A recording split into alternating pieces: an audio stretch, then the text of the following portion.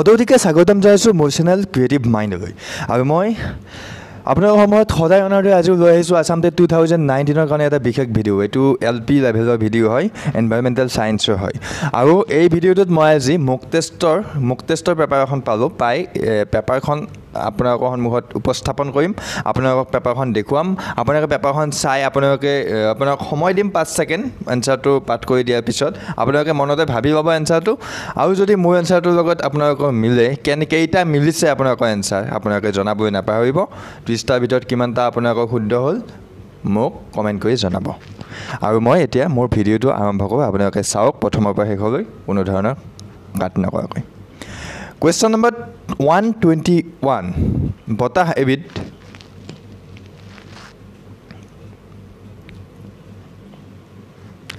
ইয়াৰ শুদ্ধ উত্তৰটো হ'ল অপশ্যন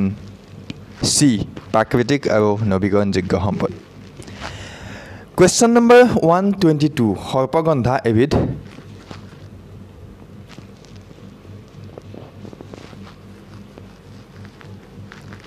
ইয়াৰ শুদ্ধ উত্তৰটো হ'ল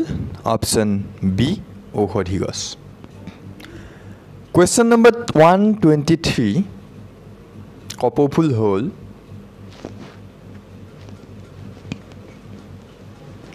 ইয়াৰ শুদ্ধ উত্তৰটো হ'ল অপশ্যন সি পৰাশ্ৰয়ী উদ্ভিদ Question number 124 ফ্লুৰাইড প্ৰদূষণৰ দ্বাৰা মানুহৰ দেহৰ কি অংগ প্ৰথমে প্ৰভাৱিত হয়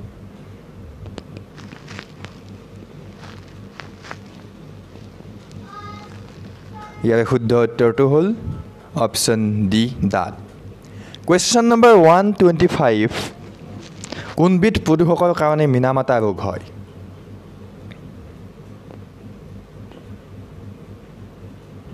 ইয়াৰ শুদ্ধ উত্তৰটো হ'ল অপশ্যন সি পাৰা Question number 126 কোনবিধ জীৱ অক্সিজেন নোহোৱাকৈ জীয়াই থাকিব পাৰে ইয়াৰ শুদ্ধ উত্তৰটো হ'ল অপশ্যন ডি কিছুমান বেক্টেৰিয়া Question number 127 এচিড বৰষুণৰ বাবে হোৱা বেমাৰবিধৰ নাম কি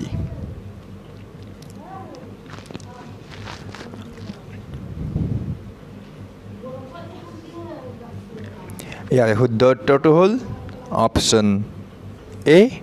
marble cancer Question number 128 Ganga নদীক প্ৰদূষণমুক্ত কৰাৰ বাবে গংগা একশ্যন প্লেন কোন চনত গঠন কৰা হৈছিল ইয়াৰ শুদ্ধ উত্তৰটো হ'ল অপশ্যন বি 1986 Question number 129 নিউক্লিয় নিশা মানে কি ইয়াৰ শুদ্ধ উত্তৰটো হ'ল অপশ্যন বি নিউক্লিয় বিস্ফোৰণৰ ধোঁৱাই সৃষ্টি কৰা অন্ধকাৰ Question number 130 কাক মৰণহীন প্ৰাণী বুলি কোৱা হয়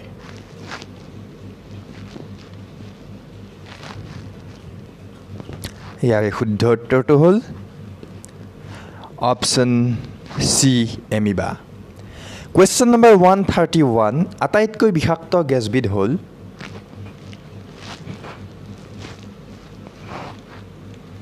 আমি সকলোৱে জানো ইয়াৰ শুদ্ধ উত্তৰটো অপশ্যন সি carbon monoxide Question number 132 CNG মানে কি CNG ইয়াৰ শুদ্ধ উত্তৰটো হ'ল অপশ্যন সি compressed natural gas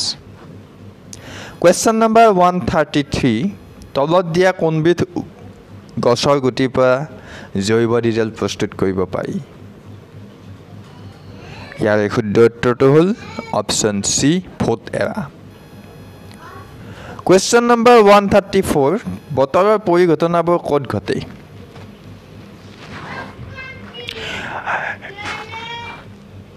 ইয়াৰ শুদ্ধ উত্তৰটো হ'ল অপশ্যন এ ট্ৰপস্ফিয়াৰ Question number 135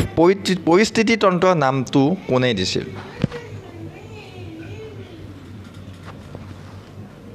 ইয়াৰ শুদ্ধ উত্তৰটো হ'ল অপশ্যন সি হেকেল Question number 136 কোনবিধ বৰ্গৰ পানী আটাইতকৈ বেছি সংকটাপন্ন হৈছে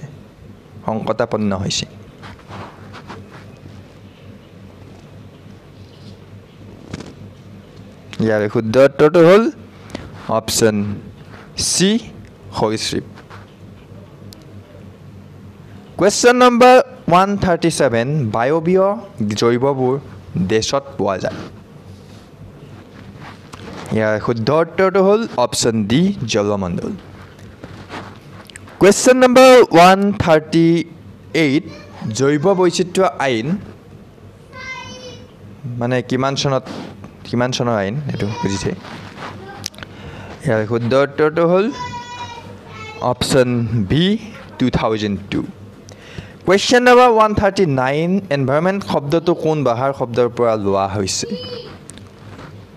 ইয়াৰ শুদ্ধ উত্তৰটো হ'ল অপচন সি ফৰাচী Question number 140 অজন স্তৰত বিন্দাৰ সৃষ্টি কৰা পদাৰ্থবিধ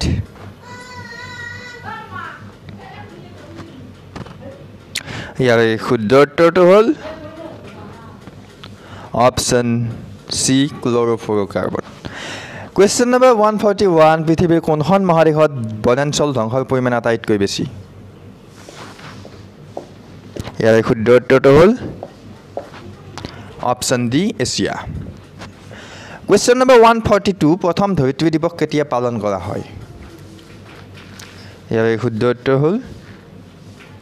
অপচন বি 1970 চনত Question number 143 কলচী উদ্ভিদ ক'ত পোৱা যায় ইয়াৰ শুদ্ধ উত্তৰটো হ'ল অপচন বি মেঘালয়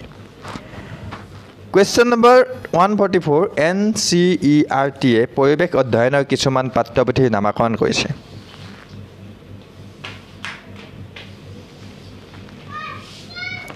ইয়াৰ শুদ্ধ উত্তৰটো হ'ল অপচন সি পৰিৱেশ পৰ্যবেক্ষণ Question number 145 পৰিকল্পনা কি ক্ষেত্ৰৰ লগত জড়িত ইয়াৰ শুদ্ধ উত্তৰটো হ'ল অপচন ডি মানে গোটেইকেইটাৰ ওপৰত জড়িত পৰিকল্পনাই সকলো এই ভৱিষ্যতৰ ভৰসা এক কামৰ বাট দেখুৱাই ইয়াক ধাৰণা সকলো গতিকে ওপৰৰ আটাইকেইটাই শুদ্ধ Question number 146 মিৰেণ্ডা উপগ্ৰহটো হৈছে দেশ গ্ৰহৰ ইয়াৰ শুদ্ধ উত্তৰটো হ'ল 5 সেকেন্ড এতিয়া হোৱা নাই চাগে 5 সেকেন্ড পিছত কম option D Uranus Question number 147 মানুহৰ দেহত থকা আটাইতকৈ দীঘল হাড় আমি সকলোৱে ভাবো যে মানুহৰ দেহত থকা আটাইতকৈ দীঘল হাড়ডাল হৈছে ৰাজহাড় কিন্তু প্ৰকৃততে সেইটো নহয় অপচন এ শুদ্ধ উত্তৰ ফিমুৰ মানুহৰ দেহত থকা আটাইতকৈ দীঘল হাড়ডাল হৈছে অপচন এ ফিমুৰ Question number 148 তলত দিয়া কোনবিধ ভিটামিন বি উপাদান নহয় ইয়াৰ শুদ্ধ উত্তৰটো হৈছে option D এসকৰ্বিক acid Question number 149 তলত দিয়া কোনবিধত প্ৰতি গ্ৰামত বেছি প্ৰটিন থাকে ইয়াৰ শুদ্ধ উত্তৰটো হৈছে অপচন বি সয়াবিন